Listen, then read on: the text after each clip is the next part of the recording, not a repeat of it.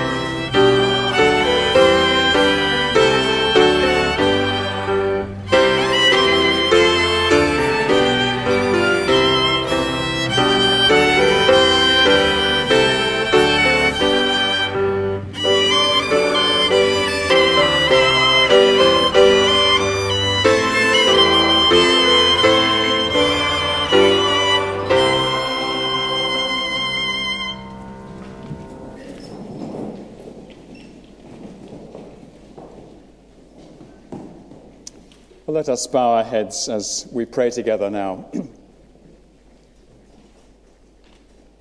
Let us praise and join the chorus of the saints enthroned on high. Here they trusted him before us. Now their praises fill the sky. You have freed us by your blood. You are worthy, Lamb of God. Indeed, our dear Heavenly Father, it gives us joy to think that we can join not only with Christians here on earth, but in a very real and wonderful sense with the saints in heaven. those who have been freed as we have been by the blood of Christ, and who are able to praise him face to face and to cry out, "You are worthy, Lamb of God." And we think, dear Father, with joy and with great thankfulness of the way in which you have looked down upon us with mercy and with saving purpose. We remember, as the Apostle Paul has taught us, that we were once dead in the trespasses and sins in which we once walked, as we followed the course of this world, the prince of the power of the air, the spirit that is now at work in the sons of disobedience. We remember that, like the rest of mankind, we were by nature children of wrath.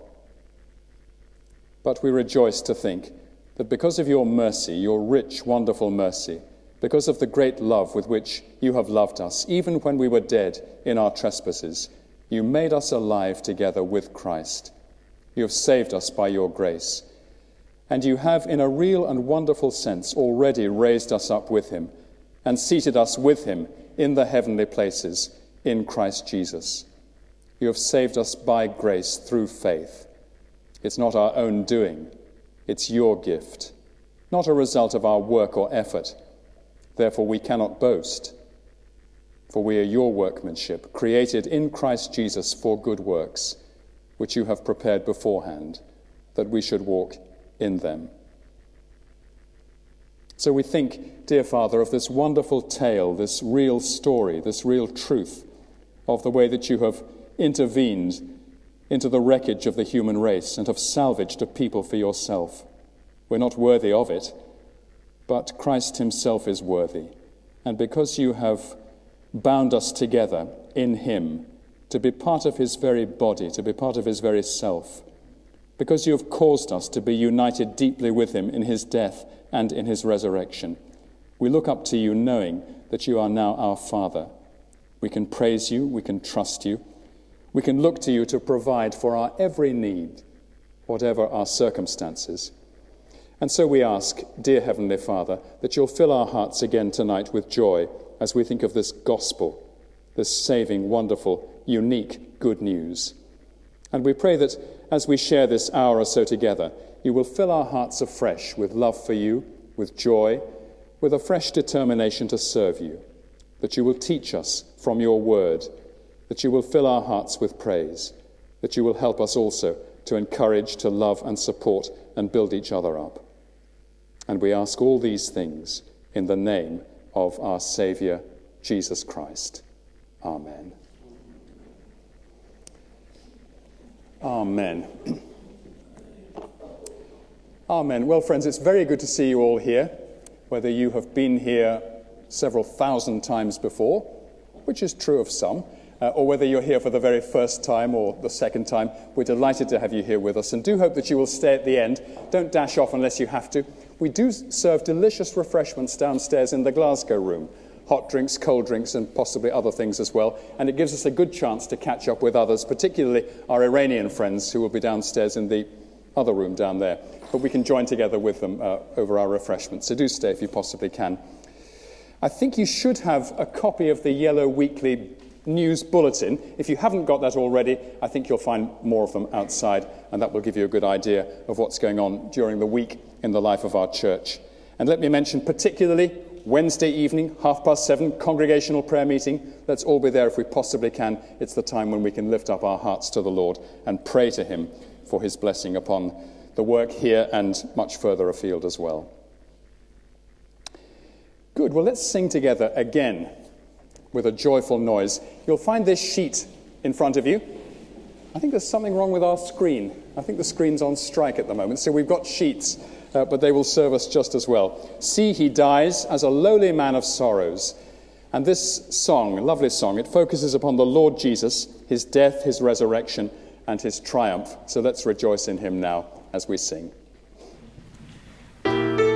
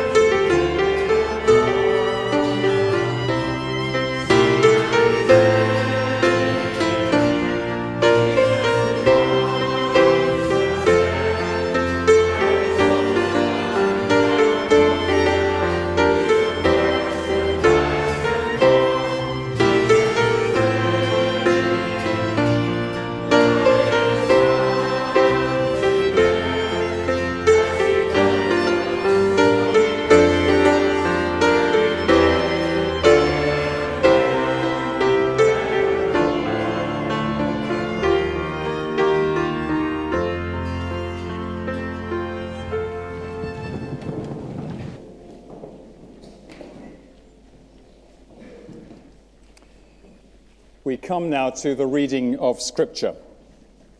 And perhaps you would turn with me to Paul's first letter to Timothy, chapter 4, and you'll find that on page 992, if you have a copy of our large hardback Bible. Page 992, the first letter to Timothy, chapter 4, as we continue in this series where the Apostle Paul encourages Timothy in his work of looking after the church at Ephesus. Chapter 4, verse 1.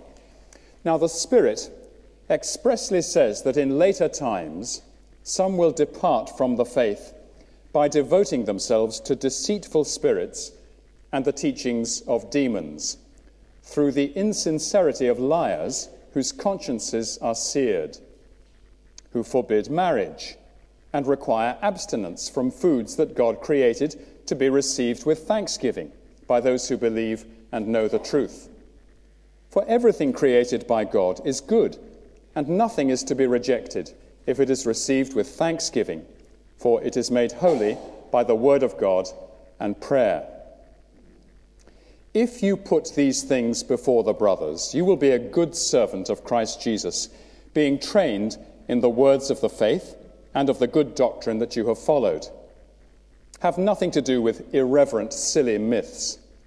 Rather, train yourself for godliness. For while bodily training is of some value, godliness is of value in every way, as it holds promise for the present life and also for the life to come. The saying is trustworthy and deserving of full acceptance. For to this end we toil and strive, because we have our hope set on the living God, who is the Saviour of all people, especially of those who believe. Command and teach these things. Let no one despise you for your youth, but set the believers an example in speech, in conduct, in love, in faith, in purity. Until I come, devote yourself to the public reading of Scripture, to exhortation, to teaching. Do not neglect the gift you have, which was given you by prophecy when the council of elders laid their hands on you. Practice these things, devote yourself to them, so that all may see your progress. Keep a close watch on yourself and on the teaching. Persist in this, for by so doing you will save both yourself and your hearers. Amen, and may the Lord add his blessing to this reading from his word. Well, now we're going to sing together again. Let's turn to number 503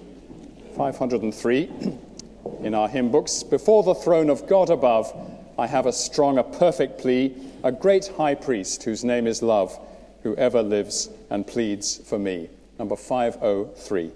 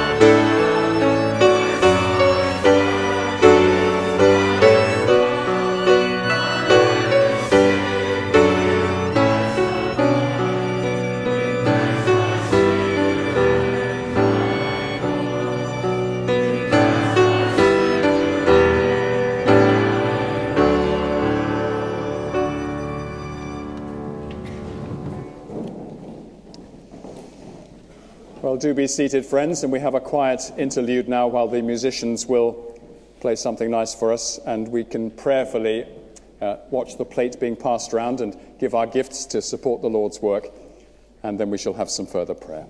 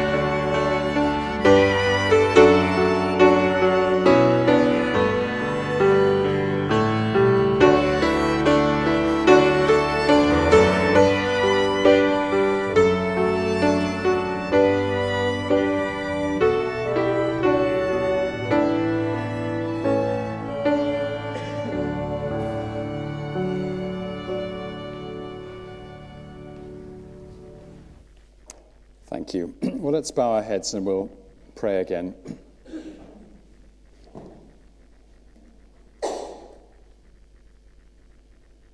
As we so often do in our times of prayer, in our Sunday services, let's pray for the progress of the gospel in our world, in our community, and especially tonight, let's think of the many young people in Glasgow who are studying at universities and colleges,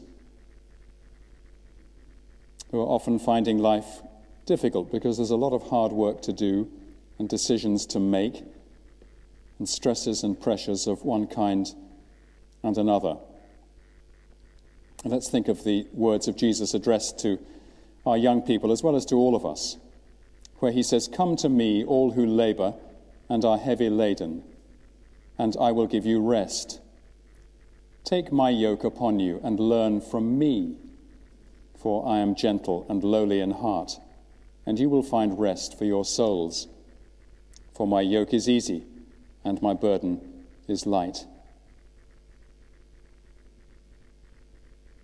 Dear God, our Father, we who are slightly older remember that it's not easy to be young. And we remember too the command in the Old Testament, remember your Creator in the days of your youth. And so we do pray for the young folk in our church, but even more so the young folk who are not Christians, who are studying, who are thinking, sometimes restless and under pressure. And we do pray that you will enable them in some way to hear the voice of the Lord Jesus when he says, "Come to me, take my yoke upon you and learn from me, for I am gentle and lowly in heart." We pray for Christian students and other young people as they seek to share the good news with their friends. And we do ask you to help them to put forward the gospel in a clear and persuasive and winsome way. We pray for many open hearts, that you will open the hearts of many young people, that they might hear and understand. And having begun to hear and understand, that they might turn to you in repentance and trust and faith. We do want to pray especially, dear Father, for those organizations which exist to further the work of the gospel amongst our young people, We think of the navigators with their Bible study system, their meetings, their fellowship and friendship. We want to pray especially for Katrina Thompson from our own church, who is working with navigators this year, and ask you to bless her and her colleagues. And we think of the work of the UCCF, the Universities and Colleges Christian Fellowship, and ask that as they seek to support the Christian unions in the universities and colleges, you will strengthen them and give them wisdom, understanding, perseverance, and much love for the young people that they're speaking to. So we remember members of our own church who are involved in this, and those that we know well. We think of Peter Dixon, who is now the team leader for the UCCF in Scotland, and ask you to give him wisdom and strength and a fine and broad understanding of the whole situation. We remember others, younger ones, like Scott Hamilton and Chris Amer, and many others who are working as relay workers and as staff workers, and ask that you will give them joy and a real sense of purpose and understanding in their work, so that they are able to support the work of the Christian unions. Give them wisdom, we pray. And our prayer, dear Father, is that many up and down our country may come to hear the gospel and may come to love and serve the Lord Jesus through this evangelistic work. And please sustain us in our prayerfulness for the younger ones. And tonight now, dear Father, please open our ears, give us tender hearts, so that we might hear your word, the words of the Apostle Paul, which are your words, and give us, we pray, ready wills to obey and to serve with enthusiasm and with joy. And we ask it in Jesus' name. Amen.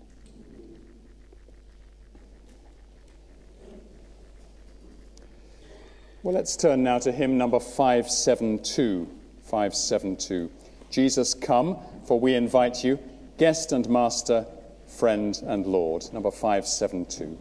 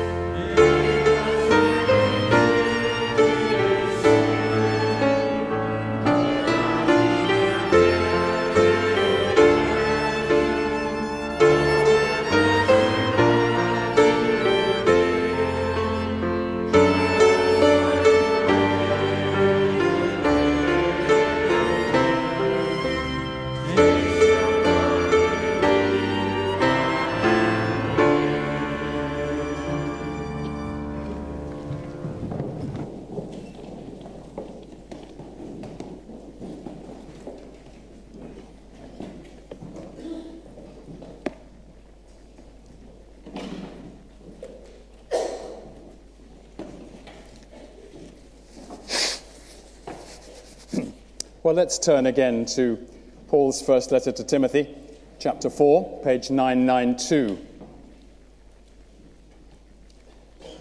My title for this evening is The Priorities of Christ's Servant.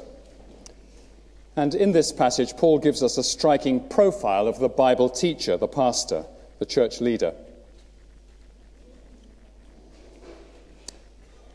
A number of years ago, I remember preaching my way right the way through 1 Timothy to the congregation that I was serving at that time.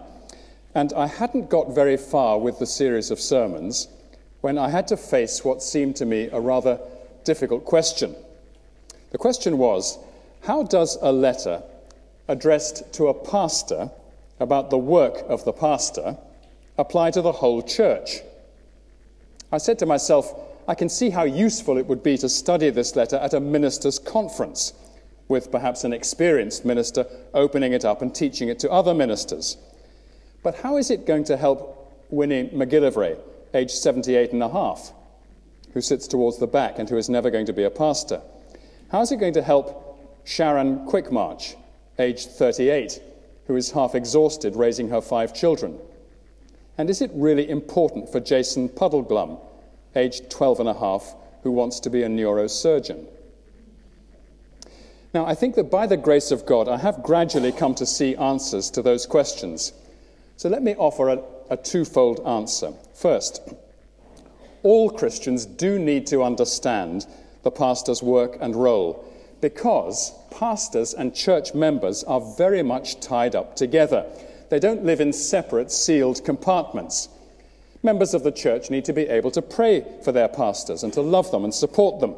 And they can't do that unless they know what kind of responsibilities the pastors carry and what pressures the pastors come under. Understanding promotes love and care and support. And of course that love and care and support works both ways, from pastors to people and from people to pastors. But secondly, all Christians need to understand the pastor's work and life, because the pastor is to be an example of Christian living to the congregation. And this is one of the main points that Paul makes to Timothy here in chapter 4. Just look with me at verse 12 for a moment. Let no one despise you for your youth, but set the believers an example in speech, in conduct, in love, in faith, and in purity. Set the believers an example. So while the pastors will have responsibilities for leadership and teaching, which they don't share with the whole church, they share just about everything else. Those 5 elements there, speech, conduct, love, faith, and purity, they're for all Christians. They sum up the totality of the Christian life. So the pastor, a bit like the goldfish in the bowl, has to have his life open for inspection. People look at the Timothys of this world in order to learn the Christian life. To draw a simple analogy, if you wanted to become a really good tennis player, I think you would take every opportunity to watch the example of Andy Murray and others like him. You would go to live matches and watch, like the Davis Cup. You'd look very carefully at slow-motion videos. You'd run them back and forward again and again, so as to see just how the player uses his feet, how he gets into position to make the backhand drive or the overhead smash. The example of the excellent player would help you to raise your own game, to play better. And this is what Paul is saying to Timothy. People will look thoughtfully at your life and your lifestyle, so make sure that you set a good example. So we all need to learn about the role of the pastor. The majority of Christians will never be pastors, but because the pastor's leadership and teaching are so central to the life of a healthy church, we need to know the purpose and the aims and the priorities of the pastor. Now let's remind ourselves of the setting of 1 Timothy. The purpose of this letter is to rescue and to reconstruct a church which is in danger of falling to pieces because of false teaching and bad influences. It was written either in or close to the year 60 AD. The place in question is Ephesus, an important city in western Turkey. In fact, in those days, it was the capital of the Roman province of Asia Minor. It was a commercially and politically important city. And in those days, it was full of idolatry, sorcery, and witchcraft. And the goddess, whose temple and statue dominated the city, were enormous, was Artemis, known to the Romans as Diana. Now, Paul himself had actually stayed in Ephesus for 3 years in the mid-50s, about 5 years before this letter. And his evangelistic ministry there was very fruitful. But he was an itinerant. He'd had to move on to other work. And having been away for a year or two, it reached his ears that false teaching was creeping into the church. And that's why he says in chapter 1, verse 3, remember how he starts off, "As I urged you when I was going to Macedonia, remain at Ephesus, that you may charge certain persons not to teach any different doctrine." So Paul has stationed Timothy in Ephesus temporarily as a troubleshooter. But Paul fully intends to get back to Ephesus as soon as his diary will allow. We know this from chapter 3, verse 14. Look with me at 3:14. "I hope to come to you soon, but I'm writing these things to you so that if I delay, you may know how one ought to behave in the household of God." And look on to chapter 4, verse 13. "Until I come, devote yourself to the public reading of Scripture." So Paul is clearly intending to come back. But in the meantime, he's leaving Timothy in charge, and the purpose of this letter is to instruct Timothy in how to grasp the nettles that need to be grasped. In short, how to curb the false teaching and how to promote and guard true teaching and the true Christian lifestyle that arises from it. Well, let's turn then to chapter 4, which I want to take in two sections, according to the way that the ESV splits it up. So first of all, verses 1 to 5, which is a rebuttal, a refutation of a certain type of false teaching, and then verses 6 to 16, which describe the work and the role of the true servant or the good servant of Christ Jesus. First then, verses 1 to 5, where Paul refutes a type of false teaching. We might give this paragraph a subtitle: Paul exposes a demonically based asceticism. The content of this false teaching is given to us in verse 3. Have a look at verse 3. It consists of forbidding marriage and requiring abstinence from certain foods. Now notice just how strict it is. Forbidding marriage and requiring abstinence. This is a teaching of strict rules. So let's look at the nature of the teaching, the origin of the teaching, and then the refutation of the teaching. First of all, its nature. I know we've had trouble with this particular phone. I was talking to Neely earlier on, and it's a bad phone. It's a phone that needs to be, Good, it stopped. Good, Neely, that's fine, no problem. So the nature, the origin, and the refutation of the teaching. First of all, its nature. This false teaching is dealing with two of the most fundamental appetites of the human being: the appetite for sex and the appetite for food. Now, both of these appetites are put into the human constitution by God. They can, of course, easily be corrupted. The appetite for sex can become lust, and the appetite for food can become gluttony. But the desire for both of those things is in itself good and God-given. Now, what was clearly happening at Ephesus was that certain teachers were arguing that the very appetites for these two things were in themselves unclean. That the desire for sex, they were saying, is in itself a polluted desire. And the desire to eat, that's a pretty nasty and corrupted thing as well. And therefore, because you can't give up eating altogether, you must at least give up eating certain foods. Now, probably the thinking that lay behind this teaching was the idea that the body in itself is nasty and corrupted. Therefore, its fundamental appetites are also nasty and corrupted. So the way to be holy is to deny the body the things that it most desires. So the really holy person is the one who says no to marriage and no to various kinds of food. Now, on the surface of it, that can look rigorous and noble and self-disciplined, but it's nothing of the sort. Look at me now for a moment, friends. I'm an ascetic. You know what an ascetic is? Look at my hollow cheeks. Look at my sunken eyes. Look at my waistband. I've lost 3 stone because I daren't look a bacon sandwich in the eye. So how does a man or woman end up as a result of this kind of influence? Weak and wasted physically because of not getting enough food, but also unable to relate in a friendly or natural way to the opposite sex, because the opposite sex is seen as a danger zone, a habitation of dragons. Don't go there.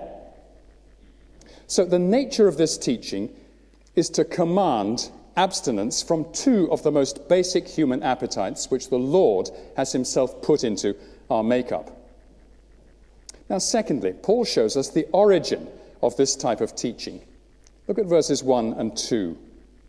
Now, the Spirit, the Holy Spirit, expressly says that in later times some will depart from the faith by devoting themselves to deceitful spirits and teachings of demons, through the insincerity of liars whose consciences are seared. So the ultimate origin of these false ideas is not human. It's the realm of evil spirits and demons, the spiritual realm which Paul elsewhere calls the kingdom of darkness. Notice the adjective there, deceitful, deceitful spirits. The devil's strategy is usually twofold: to tempt people into sin and to deceive people into error. He's the father of lies, so he muddies the waters, he clouds the truth. But while verse 1 shows that deceitful spirits and demons are the origin of these false ideas, verse 2 shows that they channel their falsehoods through human beings, whom Paul describes as insincere liars, whose consciences have been seared. That word seared is literally cauterized. They have cauterized consciences. Now, you can cauterize a wound or a boil. You can even cauterize the little horn buds on the heads of a young calf to stop the calf growing long and dangerous horns. But how do you cauterize your conscience? Well, it's easy, really. You just keep disregarding it. We're all born with an able conscience. We all naturally know right from wrong. But if we keep on persistently shutting our ears to the voice of our conscience, eventually we cauterize it. The conscience is a delicate instrument. If we muffle it again and again, we'll finally be unable to hear its voice, and we will lose the faculty of being able to distinguish right from wrong, and therefore our very humanity will be diminished. So this is what was happening in Ephesus. Deceitful, lying spirits were causing the cauterizing of people's consciences. These are the false teachers that he's talking about. So these people with cauterized consciences in the end can only tell lies about marriage and food. Now third, let's see how Paul refutes or rebuts this false teaching. He does it simply and quickly and robustly. He tells us in verse 3 that marriage and food are created by God, and therefore they're good. They're to be received with thanksgiving.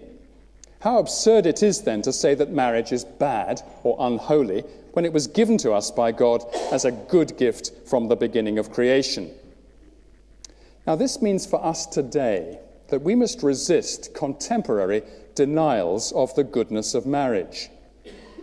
For example, the Roman Catholic Church, as you know, has for centuries denied marriage to its clergy. And some Roman Catholic priests have been able to cope with that reasonably well, but many have not, as we know, and the ugly consequences have been showing up only too plainly in recent history. Or take the very, very modern, very new movement that wants to deny sexuality altogether, where some people are saying, I'm a human being, but I'm asexual, non-sexual. Well, a tiger might as well deny its stripes, or a hedgehog its prickles. To deny that we are sexual beings is not only to deny something fundamental about ourselves, it's also to deny God, to deny the reality of the way that he has made us. But let's notice something important in verse 4. Everything created by God is good. Marriage, therefore, is good in its original created form. But we live this side of the fall, so we need to bear in mind that because we are fallen beings, our sexuality also is fallen and is to some degree corrupted. Now this means that when a person becomes a Christian and then marries a Christian of the opposite sex, that person's sexuality is then able to function in the right environment. And our naturally corrupted sexuality becomes increasingly wholesome because it is now being enjoyed within God's good created purpose. We learn in marriage how to use our sexuality in the right way, and it becomes a joy. But if our sexual energy is not channeled into the God-given safety net of heterosexual marriage, there are dangers of that powerful force being channeled into other channels. For example, homosexual activity, or transgenderism, or paedophilia. And those activities are wrong because they're not within God's good creation purpose for our sexuality. Now, this means, of course, that Christians who are attracted only to those of their own sex and not to the opposite sex do have a difficult struggle on their hands, but not an impossible one. Celibacy, abstinence, that's the only way for a person in that position. But by the grace of God, it's not impossible to live that way, as countless Christians have demonstrated over the centuries. And those who struggle with same-sex attraction can be comforted by remembering that there are many Christians who are drawn to the opposite sex, who also have to live celibate lives, because although they might gladly have married, they never met the right person at the right time. So as we draw out the implications of Paul's teaching, we can see that it's wrong to forbid marriage, as the Roman Catholic Church does to its clergy, but it's also wrong to promote alternatives to marriage, as our modern world is doing with such powerful determination and with such catastrophic consequences. Now, we won't linger over foods, except to remember that Jesus declared all foods to be clean, ceremonially clean, as opposed to unclean. That means that every type of food is acceptable, because, like marriage, it is created by God for our sustenance and for our enjoyment. So let's eat everything, and let's enjoy everything that we eat. Unless, of course, we have allergies to gluten or peanuts or whatever. Of course, we've got to be careful with that. But everything else is good and God-given. When my children were very young, and when they were reluctantly learning to like things like Brussels sprouts and red cabbage, I used to say to them, develop a predisposition to enjoy all foods. It will stand you in good stead when you're invited out to meals, or if you find yourself in faraway places and served up with something that you can't quite christen. So, the heart of this false teaching is that it condemns and outlaws things which are very good in themselves because God has made them and has given them to us for our great benefit. To refuse them, to say no to them, to forbid them, is to insult and defy our gracious Creator. But Paul goes on now to show us how to respond to his gifts of marriage and foods. In verse 3 he says, "These things are to be received with thanksgiving by those who believe and know the truth." And just in case we missed it in verse 3, he says it again in verse 4. Everything created by God is good, and nothing is to be rejected if it is received with thanksgiving. Why? Verse 5, "For it is made holy," it is shown to be holy, "by the word of God." Especially, I think Paul means Genesis chapter 1, where God declares that everything he has made is very good, and by prayer, prayers of thanksgiving made to God as we receive his gifts. You wouldn't dream of not thanking somebody who's just given you a lovely birthday present, would you? So I think Paul is encouraging us to be really, really thankful people. This kind of false teaching, of course, has crept into the Christian church for 20 centuries. It didn't just disappear and stop back there in the first century. We can still find ourselves denying and rejecting some of the good things that God has given to us. So let's thank him for marriage and let's celebrate it. Let's thank him for foods of all kinds. And let's thank him for every good gift that he gives us. For example, the turning seasons, the hills and the valleys, the lochs and the rivers, the sunshine and the rain, cattle, sheep, pigs, chihuahuas. And think of all the God-given creativity and work that the human race can do. Let's thank him for engineering and science and technology, for music and drama, for art and architecture, and sport. When a beautifully think of Murrayfield, When a beautifully executed try takes place at Murrayfield, just think of that. You have the man in the dark blue shirt who's racing towards the try line, and there's another man with a white shirt on. They're both racing and battling with each other, and then there's a glorious moment. I'll leave it to you to complete the story. Now, of course, every human activity can be corrupted. All of those activities can be corrupted. But all these things at their best are demonstrations of the creative energy that God himself has put into every human being. So let's learn to be very thankful people. I know the daily news that we have to listen to. We have to listen to it, I know that. And it often fills our hearts with sadness because inevitably it focuses upon horrible behavior and conflict. But there is a great deal in the world and in our lives that is God-given and good, and our Apostle Paul is training us to express our gratitude every day. Well, let's turn now from the false teaching of verses 1 to 5 to the portrait of the true teacher, which Paul draws in verses 6 to 16. Now here, you'll see that Paul is speaking directly to Timothy about his own life and his priorities. But this wonderful passage sets a standard for everyone who seeks to follow in Timothy's footsteps as a leader or Bible teacher. So let's look at it under 5 headings. First, the true teacher prioritizes being trained in gospel words. Look at verse 6. If you put these things before the brothers, you'll be a good servant of Christ Jesus, being trained in the words of the faith. Don't you think that's a rather eye-catching phrase? Being trained in the words of the faith. Now, some Christians might raise an eyebrow at that idea, and they might want to say, surely actions speak louder than words. What we need is wholehearted Christian living, more than endless words. Now, Paul is going to go on to insist on wholehearted Christian living in a moment, but before he gets to that, he insists that the words are essential to the man that he describes in verse 6 as the good servant of Christ Jesus. The good servant of Christ is willing to be trained in the words of the faith. Every pastor, every Bible teacher has 2 ears. And between those fine organs, there is an even finer organ called the brain. And that brain has an enormous capacity for grasping and retaining information and understanding. And one of the pastor's main responsibilities is to train his brain so that he can understand the gospel in some breadth and depth, as much breadth and depth as he can.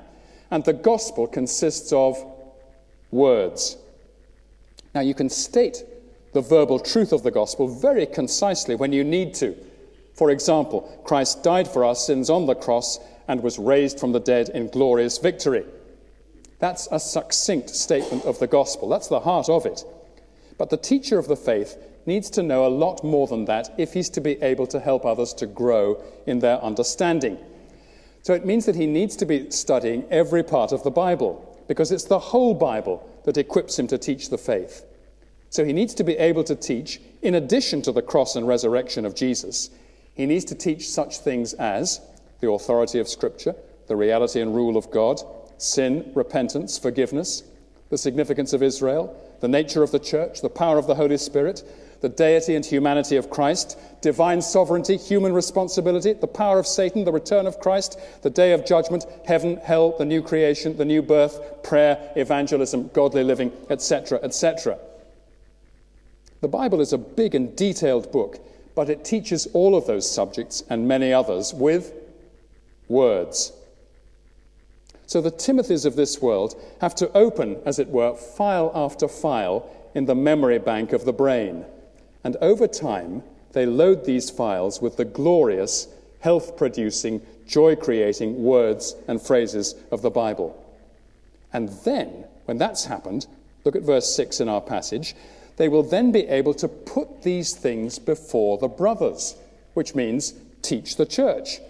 And they'll be able to do exactly what Paul has been doing in verses 1 to 5, which is both to teach the truth and to expose the counterfeit. So the good servant of Christ Jesus, the true teacher, gladly submits to training in the words of the faith. Now, this training largely happens through personal study and reading. It can be strongly boosted by joining a training course as well. But ultimately, the Bible teacher must develop his own hunger so that he says, by the grace of God, between now and the age of 100, I'm going to study the Bible.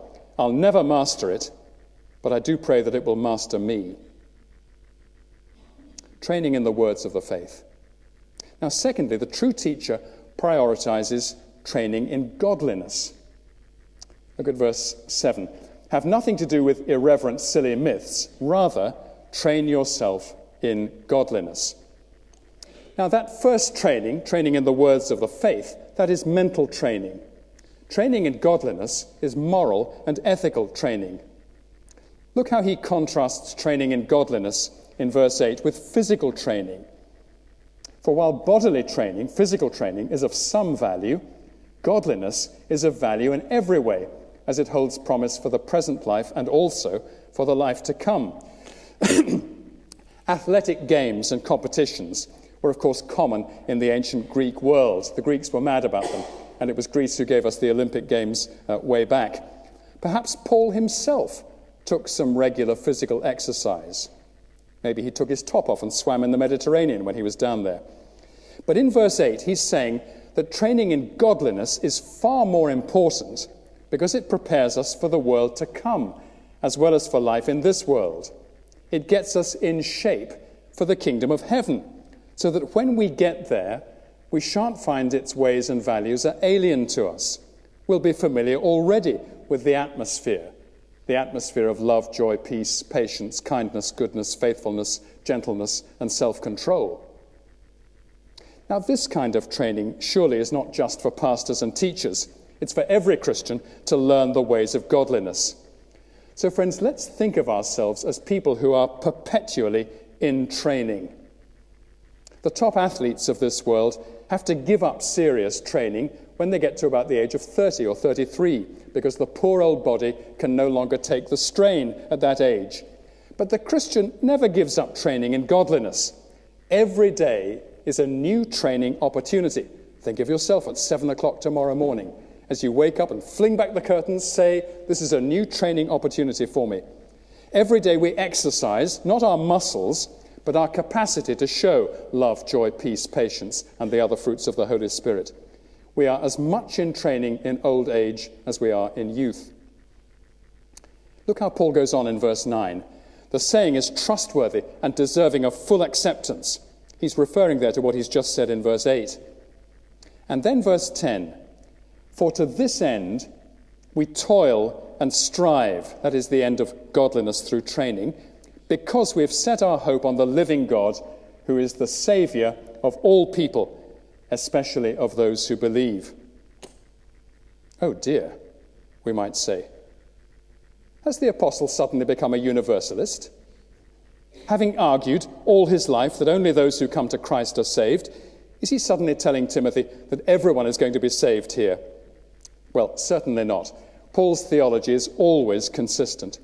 The problem here is that the Greek is a little bit tricky, and the best way to read it is to say the living God, who is the Saviour of all people, that is to say, the Saviour of those who believe. That word translated especially is a word that sharpens up the focus of what is being said. All people, what I mean by that is all people who believe in Christ. Now, thirdly, the true teacher is to set a good example to the church.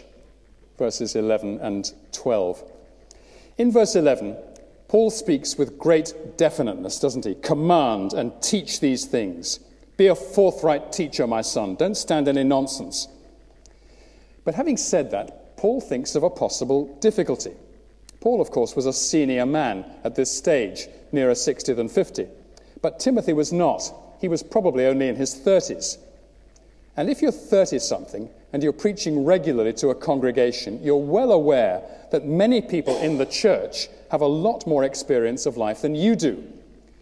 And what can happen at the end of the service is that you can be standing there shaking hands with people at the door, and an elderly person comes to you, a young pastor, and the elderly person says, "Oh, thank you, sweetheart. But," she goes on, and at this point she might squeeze your cheek. She says, "But you're only young, aren't you? You're so young." as if to say, I'm not sure you'd be quite so bold and brave if you'd knocked about the world as long as I have. Now, look at these words carefully. How is Timothy to respond? Is he to draw himself up to his full height at this point and say, Madam, I would remind you that I've been ordained and authorized to preach the word of God in this church? No. According to verse 12, Timothy's answer to that kind of attitude is to live a thoroughly godly life, to set a thoroughly godly example, so that as time goes on, the older people will say, yes, he is still a young man, but when you look at the quality of his life, you can only respect him. And that's why we must listen to his teaching with careful attention. Just notice the qualities that Paul lists in verse 12. Speech, conduct, love, faith, purity. Those 5 qualities show that godliness or holiness is always relational. It's always to do with the way that we relate to other people. Speech. He's not talking here about preaching and teaching. This is conversation. It's the way we talk to other people. It's to be wholesome and kind, interested. Conduct. No suggestion of anything sleazy or compromised. Love. Going out to other people, not shrinking back and away from others, being supportive and kind. Faith. Not only demonstrating faith in the Lord, but showing faithfulness and loyalty to other people. In other words, being a reliable friend. Purity. That is openness, honesty, transparency in relationships. What you see is what you get. The power of example. Then fourth, the true teacher is determined to keep the Bible at the center of the church's life. Here's verse 13. Until I come, here's your job description, devote yourself to the public reading of Scripture, to exhortation, to teaching. Do not neglect the gift you have, the gift of teaching, which was given you by prophecy when the council of elders laid their hands on you, when you were ordained, commissioned. Most of you will know our good friend David Jackman, who was here, I think, just 3 weeks ago preaching to us. Well, I've heard David put it like this, that different churches have different degrees of relationship with the Bible. David says, think of the church as being like a car. In some churches, the Bible is kept in the boot of the car. You know it's there just about, but its presence hardly registers. In other churches, the Bible is in the back seat of the car. It jollies along with you and occasionally chirps up and reminds you that it's there, but it doesn't say very much. But in other churches, the Bible is in the driving seat. It's steering the car. It's deciding every move and every change of direction. Now that's the model, that last one, that Paul is commending to Timothy here. Devote yourself, he says, make this your big aim, the public reading of Scripture. But it's not enough just to read it. It has to be taught as well. Do you remember the Ethiopian eunuch in Acts chapter 8 was reading the Bible in his chariot, but he needed to have somebody to explain it to him. So Paul goes on, having read it out loud, then exhort the church from it, teach it, press it home. It's a bit like taking polyfiller and pressing the polyfiller into the cracks in the wall until those cracks are entirely filled. That's what the Bible teacher is to do. He's to press home the Bible into the heart of the congregation and, of course, into his own heart. And when that happens, the church comes to life. It begins to take off its jacket and roll up its sleeves and gets to work. There is nothing more invigorating and life-giving than when a church has the Bible being pressed into its heart and conscience and imagination week after week. The Bible, after all, is the source of life. Man shall not live, cannot live by bread alone, but by every word that proceeds from the mouth of God. Keep the Bible at the center of your church life, Timothy. Don't let anything marginalize it. Then fifth and last, the true teacher must make continual progress as a Bible teacher. He's not static. It's not as though he's learned it all by the time he's 35 or 65. Look at verse 15. Practice these things, devote yourself to them, so that all may see your progress. So as the Bible teacher gets to know the Bible better, and he does that by regularly teaching from it, his confidence in its truthfulness, grows immeasurably. He's like a man who is constantly exploring a vast tract of land. Inch by inch, he gets to know that area better and better with every year that passes. Quite simply, he comes to understand it more fully. And with understanding comes joy and confidence in God and love for God and confidence that the Bible is more than able to answer all the questions that can be thrown at it by philosophers, by scientists, by historians, by psychologists, and by any other discipline that you can name. The Bible confronts the world and at every turn proves to be its master. So as Timothy studies and teaches it, he will make progress in being an effective church leader. But he has got to take great care. Look at verse 16. Keep a close watch on yourself and on the teaching. He'll be tempted to be negligent and lazy. So what does he have to watch carefully? There are two things in verse 16. Himself and his teaching. He's got to watch himself. That's always the danger zone, because his heart is full of potential trouble. Jesus says, out of the heart of man come evil thoughts, sexual immorality, theft, murder, adultery, coveting, wickedness, deceit, sensuality, envy, slander, pride, and foolishness. Does that describe Timothy's heart? Well, of course it does. It describes every heart. That's why Timothy must keep a close watch on himself. The self is a dangerous beast, and if it's not watched, it will cause mayhem. But look at the result of this careful watching.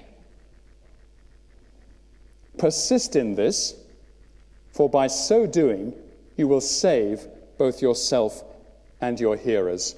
So the result of careful, devoted pastoral work, watching self, watching the teaching, is salvation for the church as well as for the preacher.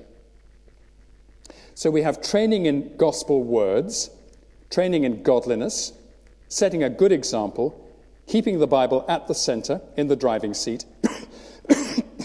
and making continual progress by careful watching and persistence. That's the pastor. That's the true Bible teacher. That's what every church needs. Think of our country of Scotland.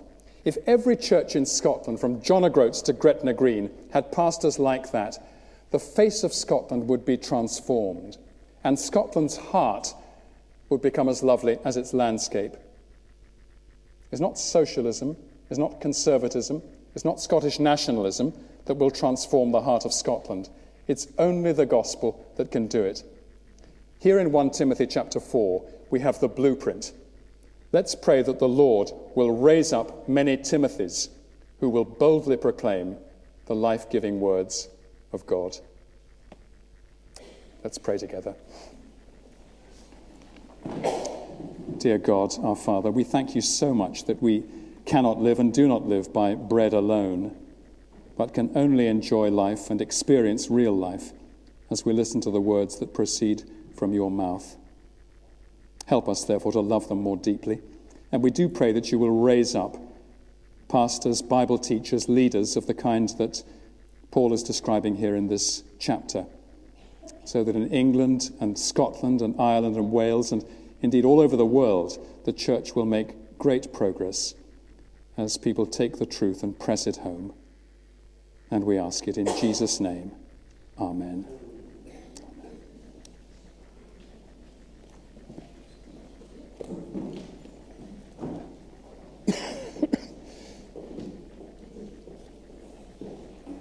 Let's turn now for our final hymn to number 224. Saviour, again to your dear name we raise, with one accord our parting hymn of praise. We give you thanks before our worship cease, then in the stillness hear your word of peace. Number 224.